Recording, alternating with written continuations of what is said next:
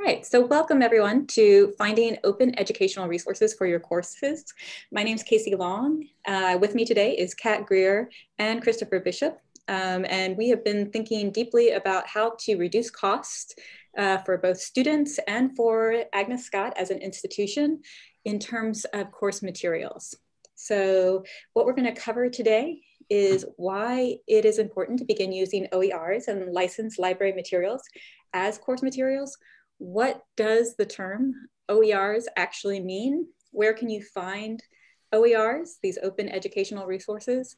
And then for those disciplines that don't feel like there's much for them in terms of the OERs, how can you utilize library resources to supplement your course materials? And so for some of your departments, that's going to be the most important area, but we are super excited to introduce you to the OERs. So to get us started, Kat is going to tell us a little bit about what are OERs and what are some of the potential concerns and opportunities that are available with them. Thank you, Casey. So with thinking about OERs, they are broadly defined as educational materials available in any kind of format that is available or released under an open license, usually Creative Commons, that permits their free use and repurposing by others. So again, these are any kind of materials that can be used in an educational context that allow their free use and repurpose. We go to the next slide, Casey. In the survey that we sent out, so these are some of the course materials that were felt to be the most useful in courses. And all of these types of materials can be considered OERs. They're not just textbooks. They can be any of these variety of supplemental or ancillary materials. Any of these could necessarily be considered open educational resources. So thinking about some of the opportunities and challenges around open educational resources, these are some of the feedback that also came in the survey and that Chris and Casey and I have discussed among ourselves. So the first thing is, of course, authority and quality. The first thing here is defining, what means quality and what are you looking for? And that ultimately relies on you to determine whether that quality exists in the resource and whether it meets your needs. We have created a LibGuide for OERs. And if somebody would put that link to the chat, you can go on there and there is a checklist created by the University of Maryland Global Campus. And it, we think is a good resource, a good tool for you to take and evaluate OERs. So it looks at things like making sure that licensing terms are prevalent that allow you to reuse that material, things like ADA accessibility, looking at currency and relevance, the interface and user experience, and other perspectives that would be valuable with OERs. This can take time initially, but over time, as you get more used to looking for certain aspects, it should take less time. And we want to relate to you that we are also a resource, that we can help you in that journey in helping determine authority and quality. The second thing is that, as a big one, is time and effort that just takes to implement these materials and potentially redesign your courses. There's a reason institutions that implemented grant opportunities for faculty to use and develop OER is because there's a time and effort component that really needs to be compensated, right? So OERs, even though they're freely available, they're rarely off the shelf ready to use for your course. They need to be modified. They need to be structured so they fit within your course context and to make them meaningful and effective. So with this, we really want to stress that a gradual adoption. So looking at a piece of your course and how you could possibly implement OERs, rather than trying to completely overhaul your entire course for one semester. So looking at more gradual augmentation of aspects of your course if that's possible. Another aspect is the desire for inclusive and diverse narratives. So we acknowledge that ASC faculty typically has taken a different route when it comes to instructional materials and looking for different non-traditional narratives.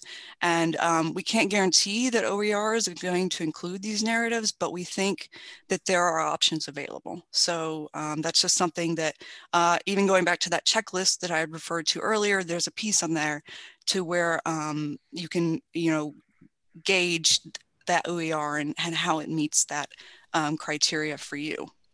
The next one is lack of coverage in certain areas.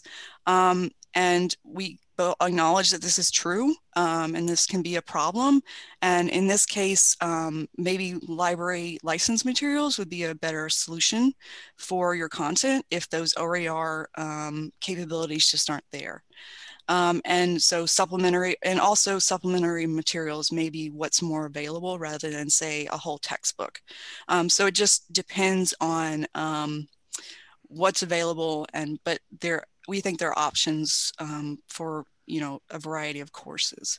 And the last one is something that I feel like I've heard a lot is the availability of those ancillary supplemental materials. And I think that is something that others have noticed and recognized, and that's something that those are increasingly available along with OER. So you get a textbook and you also get, say, a syllabus or examples of assignments or test banks, and those things are available.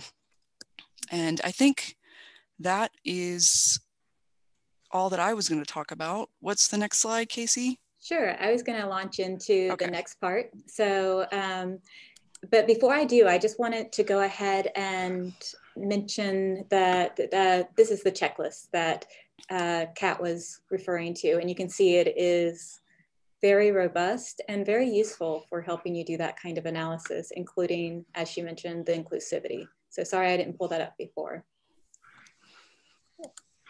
All right, so next we're going to talk about actually finding those OERs. And as Kat had mentioned, we do have a guide that we have created. We pulled it from the Georgia Gwinnett College site. And it has several different things on it that you might find useful. First off, it's going to really truly define what we're talking about with open educational resources and affordable textbooks. It's going to identify places for you to go for the library license materials. If you need to find Creative Commons materials, it has a link to that as well.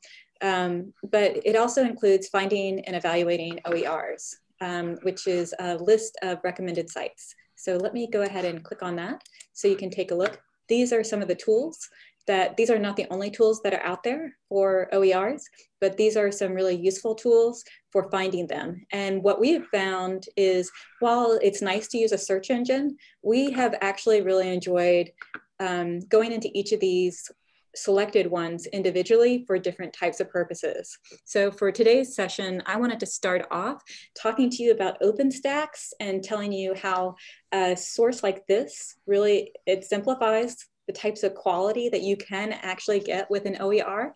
Then we're going to go into MIT OpenCourseWare, where you can gain an understanding of how you can get things that are very authoritative, again, from high quality, but how they might differ in terms of how they're designed and made up. And then finally, our favorite, more broad collection of resources, things that are not from an individual publisher, but are identified from different types of publishers and then reviewed. We wanted to go into Merlot. So if you are following along, we would love for you to go into these. So let me go ahead and put this in chat so that you can follow along and access this. So there's the URL in chat, and let's begin. The first one that I wanted to talk about, like I said, is OpenStax. It's really well designed, and as you can see from their intro message, they've been getting a lot of use. This is based at Rice University, And they do an excellent job with a lot of college level introductory textbooks. So if you're looking for something that's going to be more specific, like to religion and music that are very specific to a more upper level class, you probably won't find it here, but it's really fantastic for things like the sciences and math.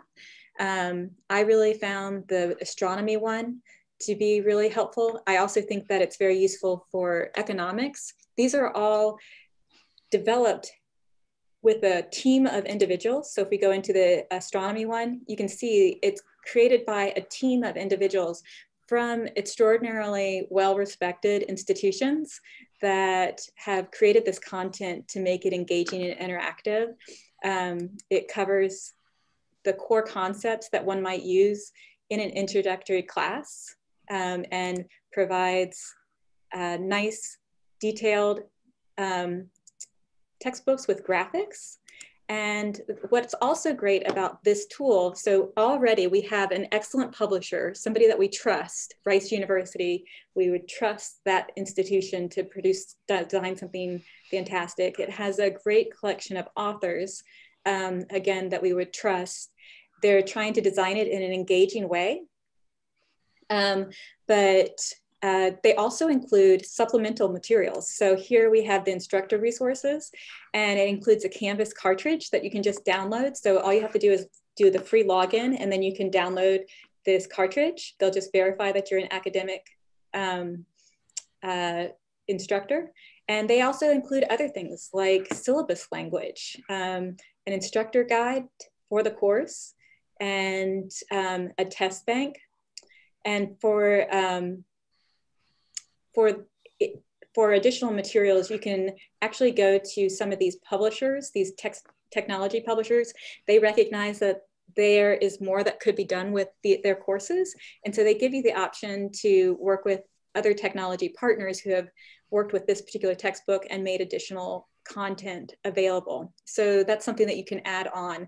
So this tool is completely free for students. Students would be able to get a guide to getting started. This particular one actually includes links to astronomy videos that they've collected from other places. And as you can see, it gives additional instructional materials for the students. But what I also love about this is that if a student doesn't want to be using this free online material, they can order a print copy. And so for this one, it's a science textbook. So a hard copy is going to be $58. Paperback is $44. And it's truly optional for the student if they just wanted something in print for them to use. So they don't have to go through Amazon for this, but it is an option. And most of the textbooks offered by this organization are less costly than this one. So that's OpenStax, and Amber, who is with us today, has actually used OpenStax in her courses. Amber, do you mind mentioning them very briefly? Sure, I don't mind. So for me, I was teaching a course in sustainability and utilized the OpenStax sustainability course. I did not use the entire text. I did do sort of a remix and pick some of the chapters and utilize those instead of other materials that I would have perhaps turned to a more traditional textbook. And really found it to be, again, high quality content. And the students responded very favorably also to not having a cost to their textbooks. So that showed up in my course evaluations for sure. Great, thank you so much. So the final thing that I wanted to share about this particular textbook provider is that they actually include a statement about diversity. And so not all of them do this, but this is another thing that you could look for, as Kat mentioned. And you can see here that they are being very intentional about making sure that they are being inclusive of different kinds of backgrounds and that students can see themselves in this work. So that was a really fantastic element that we liked about it. The next one that I wanted to talk about was MIT Open Courseware. And I have a screenshot here of that one. So mainly I wanted to talk about MIT Open Courseware because they list all of the courses that they do that uses electronic materials. And in some cases, they are providing mainly just their syllabus. So if I were to use one of these syllabi from religion, what I'd find in here would be a collection of readings that are hyperlinked. It identifies where you can find them. So if they're in JSTOR, and it gives you activities that you could be doing in class. So if you're looking for inspiration for your class, for instance, Islam and the media, then this could be a place to get started, seeing what somebody, again, with authority at MIT, I know humanities is not their, what they're noted for the most, but we definitely know that they're a top tier university, and these are the materials that their professors are creating. So, and using inside their classrooms. So it's nice to have these well organized for that. A lot of their textbooks, however, are very science and math oriented, and they're usually at a higher level.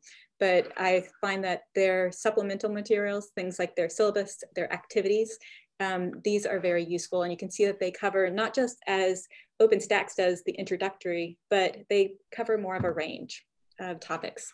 And then finally, our favorite, like I said before, is Merlot, because it's great that there's publishers like OpenStax that are doing great introductory textbooks, but as faculty are trying to find the materials that they want, they need to be able to find materials that have been reviewed and are considered high quality and that hit the target audience that they're looking for. So Merlot has a very robust advanced search feature, and this is all managed by California State University. So again, it's academics from a high quality institution that are selecting the materials that go into this repository. These are more descriptions. It's like an index. The materials live elsewhere. And they make it easy for you to skim through using various kinds of qualifiers. So for instance, in this one, I searched by discipline first through the arts and then to music. And I was able to select that I wanted this level of audience and find ones that had peer reviewed. And what I ended up finding from this was not a ton of music related works, but there were two, one on musics and acoustics. That was a site that people felt was very useful for talking about that topic. And then there was also some a music theory resource that was available. So this is how it can make it easier for you to figure out if there's something for your discipline, and all of those include reviews with them. So that's basically the OERs, and I'm going to turn it over to Chris to talk about licensed library resources, because for many topics like religion and music, you might find that you need things that are more specific to your discipline.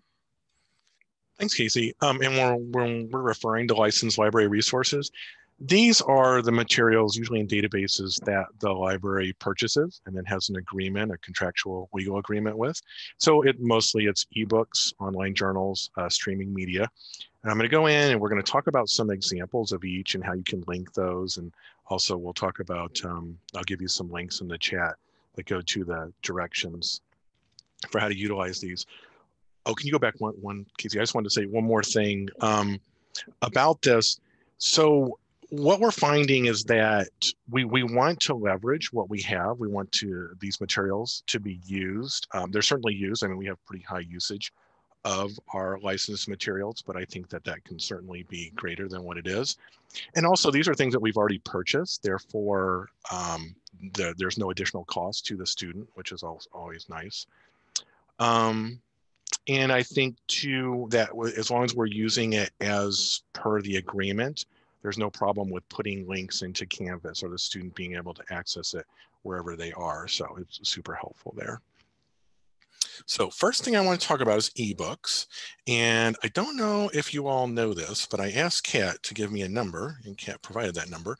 We have something like 415,000 ebooks that are full text and available to the Agnes community.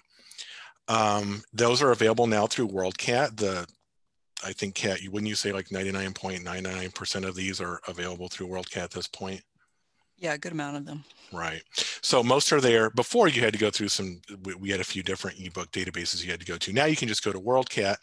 You can limit your search to Agnes Scott, and then you can also limit to ebook. And you see I've got have a screen capture there, which makes it easier to search for those. And then once you find materials that look to be of interest, you can click on view ebook, and then that'll give you full text access to those. A few caveats, because sometimes this can be a little confusing. If we don't own the ebook, like if you find an ebook, and so you're not just searching for Agnes, but you're doing libraries worldwide, and we don't own the ebook, you can ask, and we can, Kat would look into ordering it. But what we can't do, we don't have the ability, unfortunately, to interlibrary loan an ebook. So certainly we can a physical book, but not an ebook. So we would need to purchase that. And then also, if you're looking at these for, say, reserves, or you want multiple students to look at it at once, some books only have a single license, which means one user at a time can look at those. Some have 2 licenses, some are unlimited. So that's certainly something too we can let you know. Oftentimes when you land on the platform that the book is contained in, it'll tell you what the licensing is. But if that's not clear, you're not sure, certainly just email, and usually Kat would let you know what that licensing is.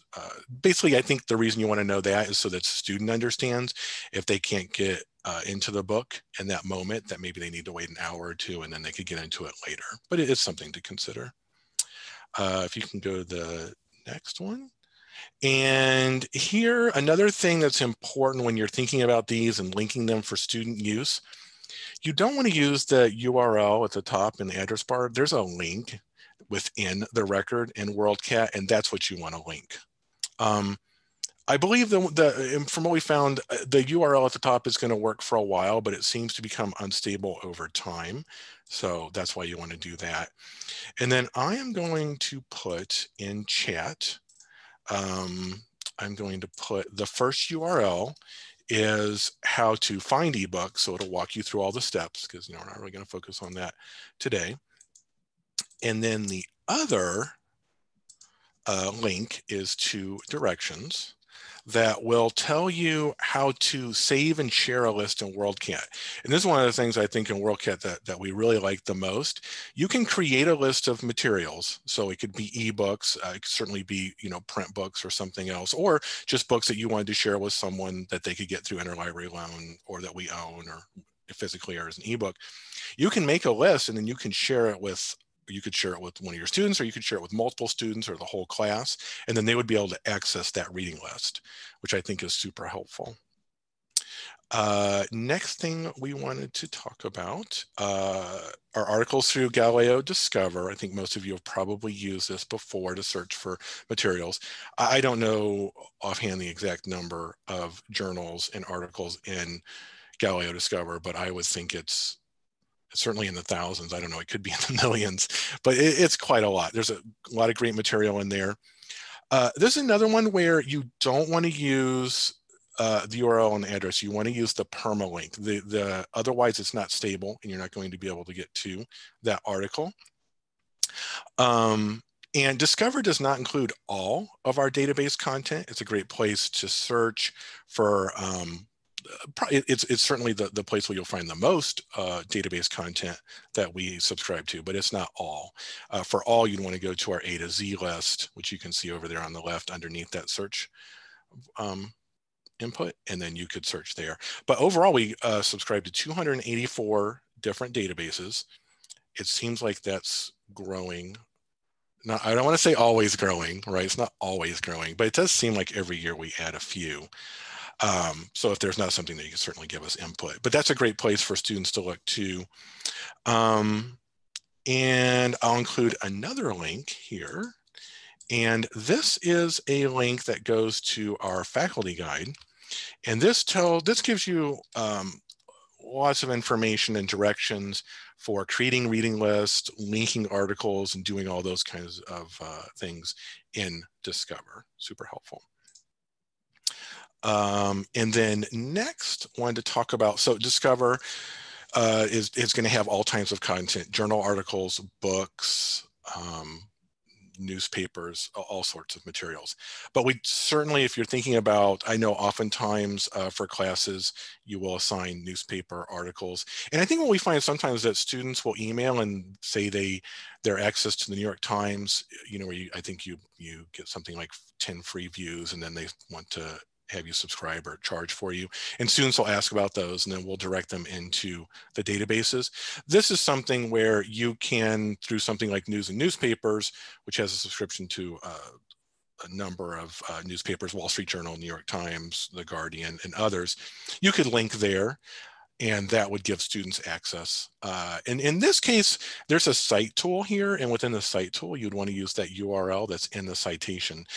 With all the databases, really it's best to go to, there's a permalink or a citation tool. There's something that will give you a URL that's stable. It's always better to do that. It's going to work over time, and you won't have a student emailing you at 3 in the morning asking, why doesn't this work?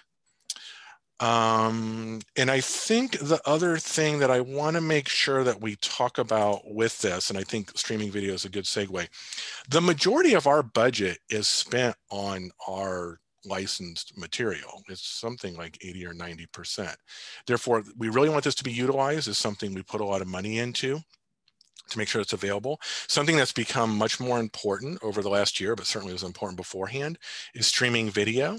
The two that we would probably promote the most are Academic Video Online and Canopy, but Kat told me to make sure to really emphasize Academic Video Online because we pay an annual subscription, and whatever you stream from that site, we don't have to pay any additional fees for, which is hugely important. Canopy is a great streaming site. We do have some content that we have purchased, but otherwise that is going to incur an additional cost. So certainly we want to look in Academic Video Online first, but then we can look in Canopy. Another really nice thing about these streaming services that we have are that they include public performance rights. So effectively, if you want to show one of these videos, I mean, honestly, you could show it in your living room to your friends, and it's perfectly fine. Certainly you can show it in a class.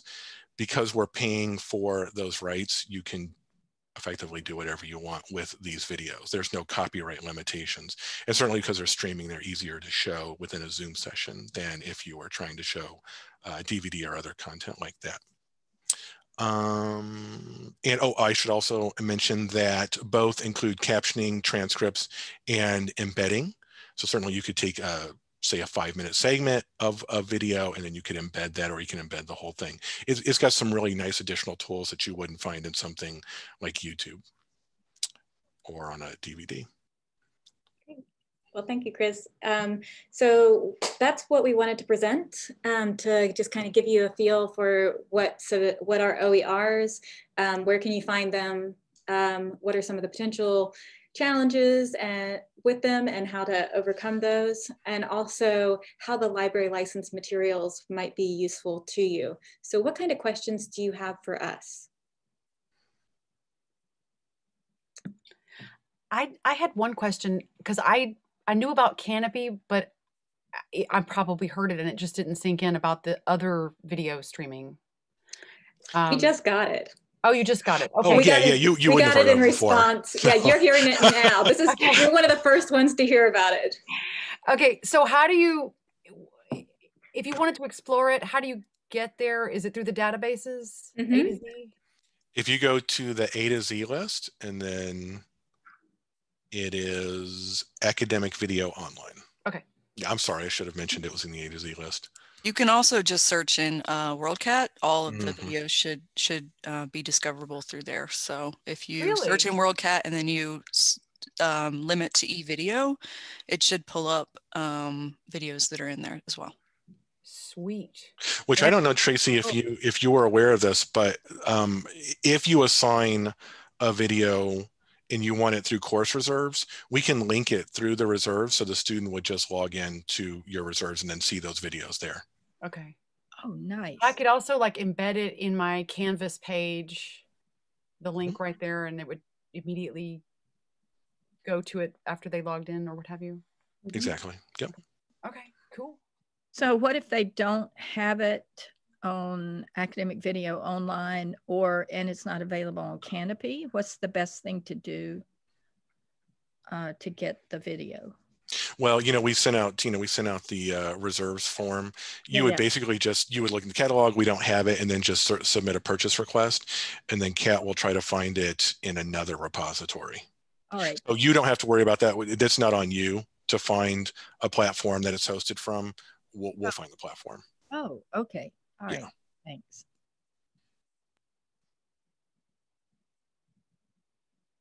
All right. Any other questions that we can answer? As Kat had mentioned, we are very happy to help out with talking with you about these particular collections. I know at least Chris and I are super excited to always go through a collection of resources, and probably have already done it for your class anyway before you've even asked us, because we're just always exploring those things. So feel free to tell us about a class that you might be doing next semester, and we can assist in terms of trying to see what might be out there. Just set up an appointment with us using the appointment setting tool on our library homepage. Well, we really appreciate all of your time. So thank you so much for coming in, and tell your colleagues. We will be sharing this link with you, and let your colleagues know how this might be helpful to them, particularly your colleagues that are doing introductory classes in some of the things like the sciences, business, psychology, things like that.